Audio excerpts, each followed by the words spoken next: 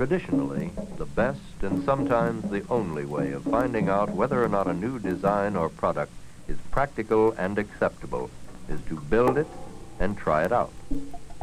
The same principle holds true for decision-making in almost any aspect of human affairs. The test of the idea or decision is the test of reality. However, when we can build and test a model of a design or a real-life situation, we frequently can save a great deal of time, money, and grief. And the most powerful of the many kinds of models are mathematical and logic, which can be manipulated and tested on the most versatile of modern man's inventions, the electronic computer.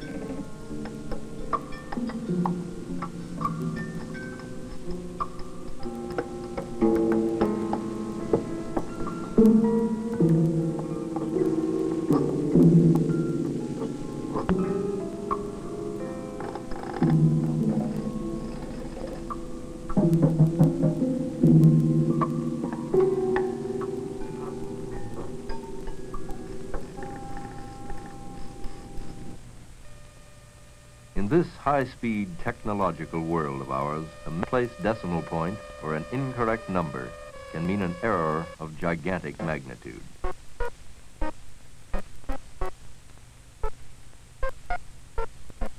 But even more serious is the error of not having adequate current information available to us.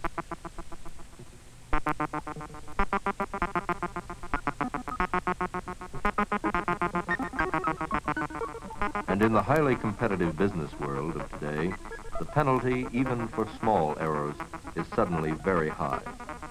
To an increasing degree, we seek the ability to predict the consequences of our plans and actions before putting them into effect.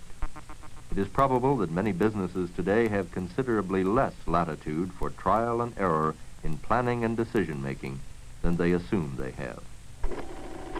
So much of our decision-making depends upon our ability to handle and to interpret information. In science and in business, our store of information increases more rapidly with each day.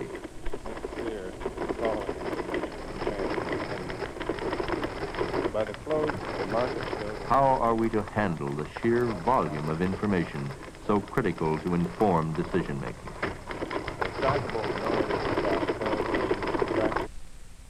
Within the past several decades, methods and machines have been devised which have become invaluable extensions of our information handling and decision-making ability. Accurately and tirelessly, electronic computers can trace out the consequences of 1,000 possible actions, can pick out the best design among thousands of possible designs, thus providing a better base for the informed exercise of human judgment. Whenever the elements and operations of a system can be quantified or expressed in measurable terms, a mathematical model of the system can be constructed and manipulated on a computer. This technique is known as simulation. For example, the performance of this, the most powerful of America's space vehicles, the design of this chemical plant, and the operation of this, the world's largest sugar refinery, were simulated in advance of actual construction or operation by means of models made entirely of equations and numerical data manipulated on a digital computer. Where once we had to build something in order to test it, we can now simulate and test the performance of machines, of chemical and other processes, and even complex human organizations by means of electronic computers. On this computer at the Marshall Space Flight Center in Huntsville, Alabama, mathematical formulations relative to the design and desired performance of the Saturn rocket were processed, improved, and reprocessed many times.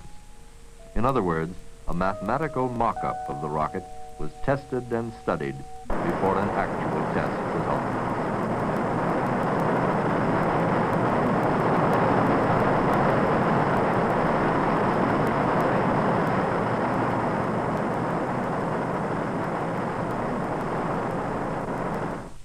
We have just witnessed a static test of the booster stage of the Saturn space vehicle. The Saturn space vehicle is the largest one at the present time under design in the United States. This is Dr. Helmut Holzer, head of the computation laboratory at the Marshall Space Flight Center. And it will have 1.5 million pounds of thrust. The purpose of this test was to find out lots of things about the engines. We wanted to know whether the engines really developed that many horsepowers and whether we had that many pounds of thrust. And we want to know whether our fuel consumption was right and whether we had excessive vibrations and what were the frequencies of those vibrations. We also wanted to know lots of things about the interactions of the 8 engines we have to propel the booster. And things like stress and strain and heat protection and so on. But we wanted to know more. We wanted to find out whether our predictions arrived from a mathematical model or mathematical techniques for this test were right. Computers have played an extremely important but relatively unpublicized role in America's space program. Only a computer, for example, can handle the vast quantity of computations necessary in calculating a trajectory. And in relation to the design work on the Saturn, Dr. Holzer commented, if you can only save one single Saturn firing by using computers, you can pay for quite a number of high-speed digital computers. And this is why it is just absolutely necessary to use mathematical models and their solution by computers to proceed in this design. So the whole process works about like this. We start out with some idea and we still don't know enough coefficients and enough actual values, so we take the best thing we have and come up with a mathematical model. Then we start designing something or some parts, and after we have the parts, we test them and make sure in the test that either we have made the right assumptions or we gain new experience. We then improve our equations and come up with new results, make new tests, improve our equations again, and so in this, using this cycle, we finally then come up with a complete design. And then, after we have this, we want to make sure that once this vehicle goes to the launching pad, that the first firing will be a success. The first launching of the Saturn was a success, due in no small measure to the many simulated firings run on the computer before the actual launching of the bird.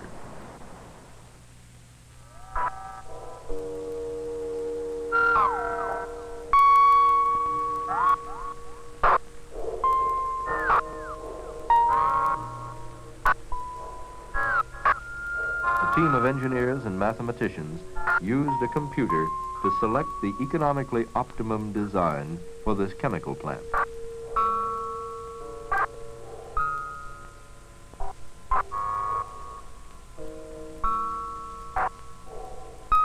In fact, in a final test of the system, the computer designed a chemical plant that would cost between $250,000 to $600,000 less to build than the best previous design of a group of engineers.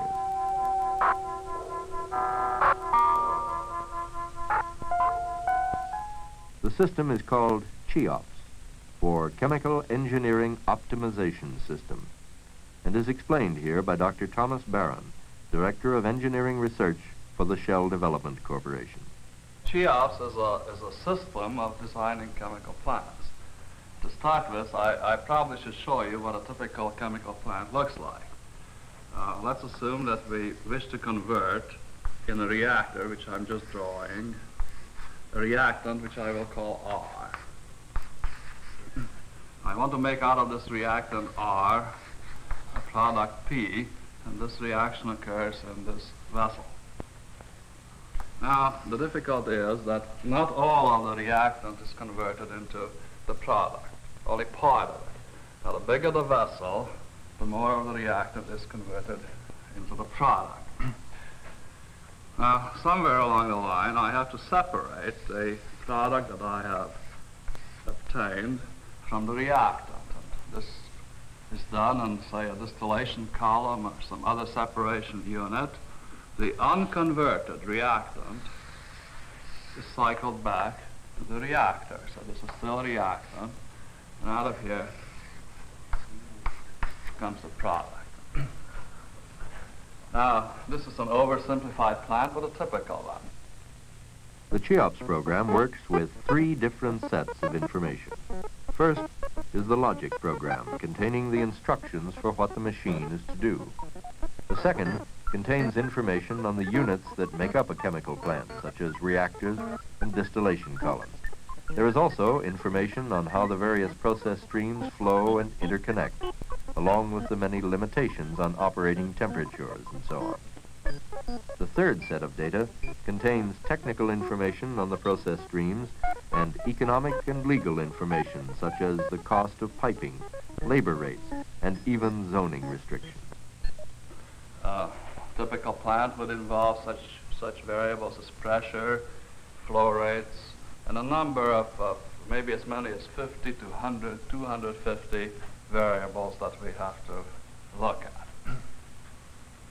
But we're always interested in finding that set of all these variables which makes the whole thing the cheapest. Now, by cheapest I mean not only that it's cheapest with respect to the materials that are consumed and the labor that goes into building the plant, but I'm talking about the amortized cost of the product, which includes the cost of the vessels as well as the operating costs the plant is running.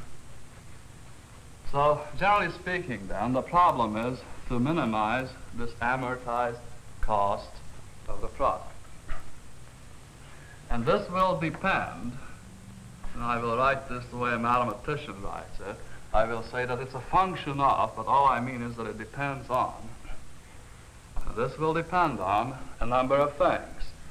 And the number of things it depends on I will call x1, x2, x3, and as I say, I may have several hundred of these x's.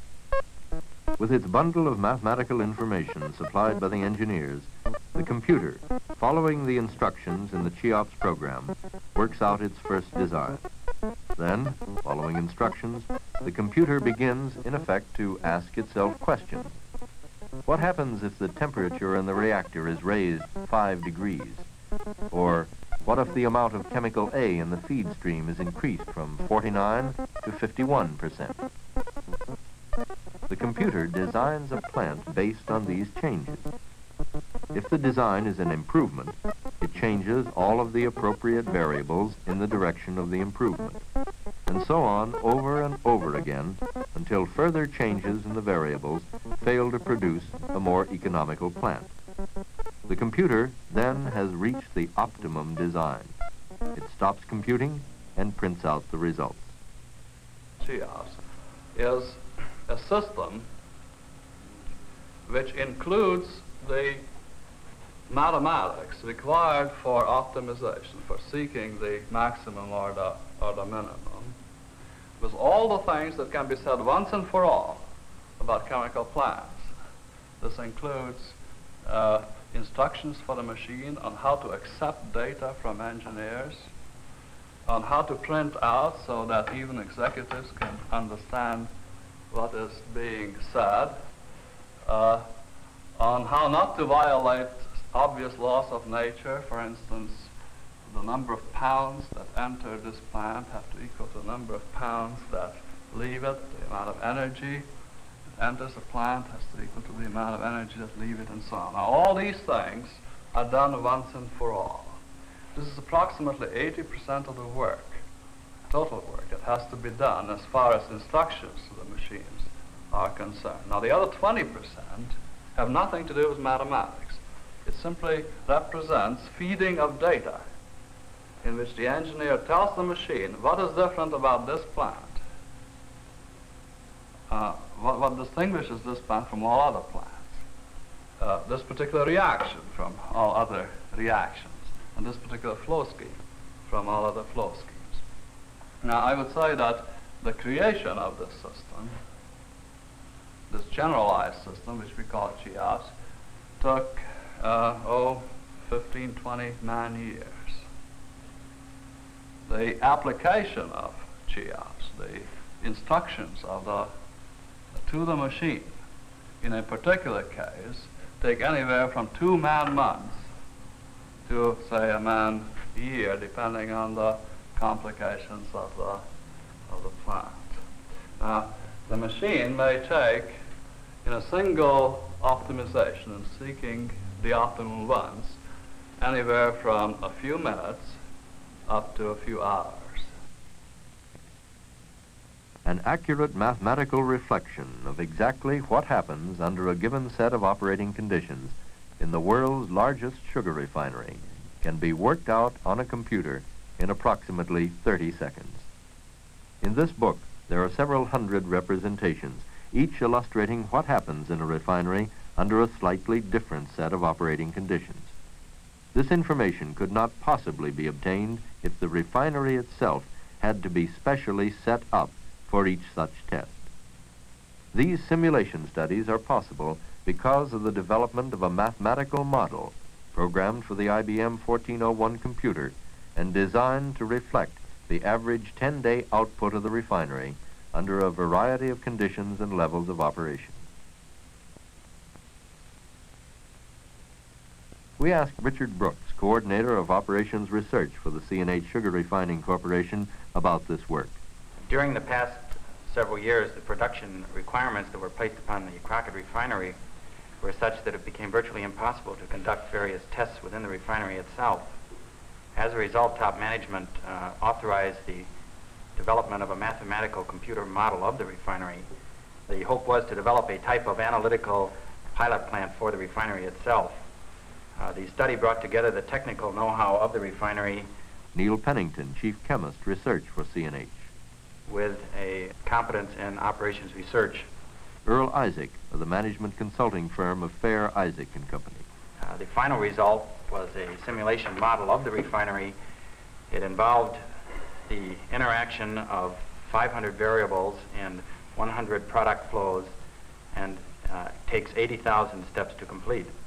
With this simulation model, we can now make test runs to determine whether or not a particular change in a process variable or an input variable will give us an improvement in our plant processing. By describing the components individually in a mathematical sense, and then describing the way in which they interacted also in a mathematical form, it is possible to infer how the overall system will operate under conditions that have not been encountered in actual practice. So in that sense, it is a pilot plant where the knobs can be twisted. In this case, the equivalence is changing the numbers within the computer to arrive at unknown operating points. This simulation model is able to measure in terms of color, purity, and quantity, end products and intermediate flows. The effects of variations in melt rate, raw sugar blends, raw sugar polarization, raw sugar color, and sales demand. It is, in effect, an analytical pilot plant where the effect of certain refinery decisions can be measured individually and in terms of their effect on the whole refining process. The computer prints out its answers on a flow diagram of the refining process. Each of the boxes represents a step in the refining process, beginning with the transfer of the raw sugar from the bins to the melt house. The sugar crystals are then dissolved in large melt tanks, and the liquid is then sent to the char house to undergo 2 types of filtration. From the char house, the liquid sugar is separated into various grades and sent to the vacuum pans for crystallization. The refined sugar is then dried in large granulators, sorted according to crystal size, and packaged in a variety of package sizes and grades. This simulation model of the refinery is not the first model to be used at C&H, as Richard Brooks indicates. We started off 3 or 4 years ago and developed a simulation model for the shipment of raw sugar from the Hawaiian Islands to Crockett, where our refinery is located. This past year, we have just completed a simulation model of the refinery itself, and we have on the drawing boards ideas for models which will predict sales, determine the net financial return to the corporation, Our general thought is that perhaps in the fairly near future, we will integrate all of these models to have a truly systems-wide model of the entire operation of the company.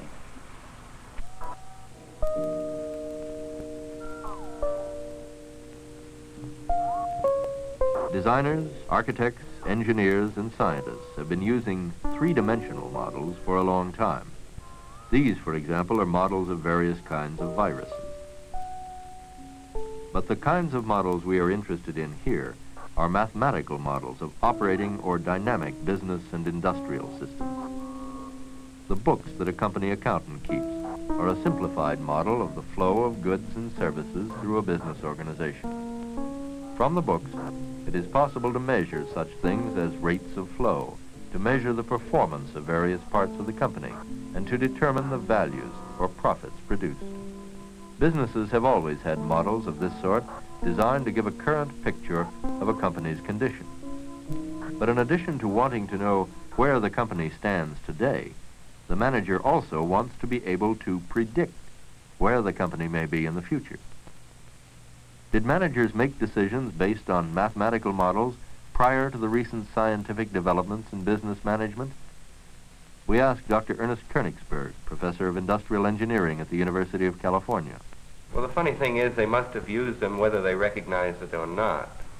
I have heard a manager say that, well, we really don't use any forecasting. We just say that next year's business will be like this year's, which is the equivalent of making a forecast.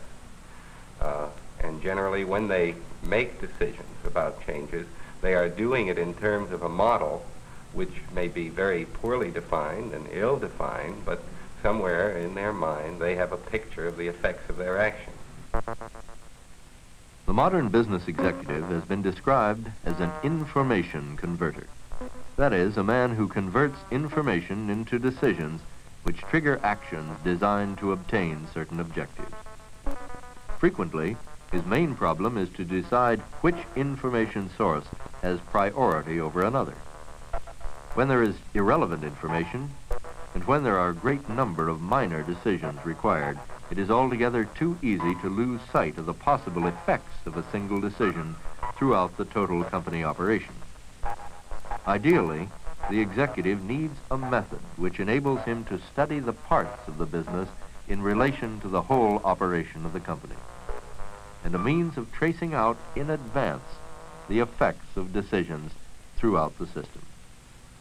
The point is that the president of the company is involved in day-to-day business, and he has to consider actions on a day-to-day basis. He doesn't have time to sit back and consider the relationships and interrelationships within the business.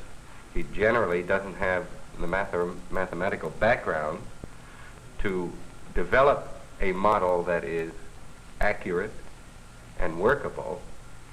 Even if he could write a model, he couldn't carry out the necessary calculations. I'm sure he can understand the result once he got them. But first, the results must be produced. Under the generic title of operations research, methods first developed by scientists in relation to military strategic and tactical problems in World War II are today being applied to many business operations, particularly the petroleum industry. I don't think there is a petroleum company that is not making extensive use of operations research, in particular linear programming and extensions of linear programming. They have to stay in business. Linear programming is a mathematical technique used in operations research whereby a business system is analyzed into its basic components or activities, and these elements are then manipulated in such a way as to optimize profits or minimize costs for the system. And the high-speed computer is an essential tool for this kind of practical business research. Mathematical models for business problems that can be fed to a computer range from what combination of raw materials and manufacturing resources will result in the most economical production of a given product, to the problem of selecting sites for new plants and stores so as to maximize profits and meet customer demand. Frequently, the A single mathematical model can be applied to many different kinds of businesses. As Professor George Dantzig, widely heralded as the father of linear programming, commented, "Well, a standard joke in my house is that when I come home in the evening, my children ask me, 'Daddy, what industry are you in today?' This gives them index of the broad number of applications." Most management decision-making involves many alternatives, rather than a simple choice between one decision that is right and another that is wrong. Today, the sheer volume of information to be considered and the complex interdependence of the factors involved are more than the unaided human being can handle. Electronic computers, together with techniques such as linear programming, are creating a revolution in the field of business management and decision-making. Without the computer, there are many problems involving information and control which we simply could not solve. Increasingly, the computer is being used as a kind of electronic library, making available information which would otherwise be too costly and time-consuming to obtain. It is the computer that gives the manager the ability to predict the consequences of decisions and the future state of a business system.